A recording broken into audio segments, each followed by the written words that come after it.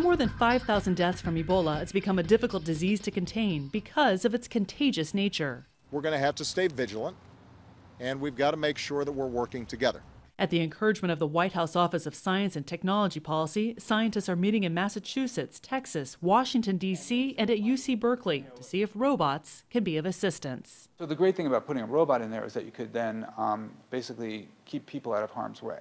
UC Berkeley robotics professor Ken Goldberg says in the coming months they're looking at whether telepresence robots, like the ones created by InTouch Health, could help doctors remotely diagnose an Ebola patient. When you're trying to diagnose a patient, there's a lot of nuance. You want to be able to look from different angles, look at different parts of the patient. Robots could also help with cleanup and decontamination, though there's one major obstacle to overcome. Most robots have wheels.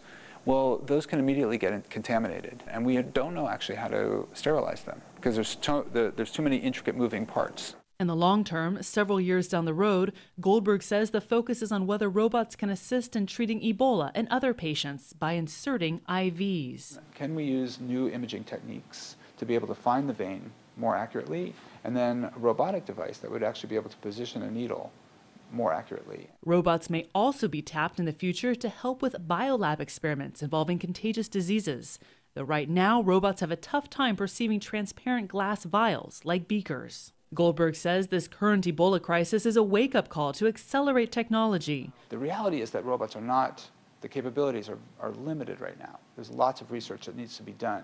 So we just want to set expectations that this is not going to save the day. But he says they hope to be ready for the next health crisis. In San Francisco, I'm Tsuboi, CNET.com for CBS News.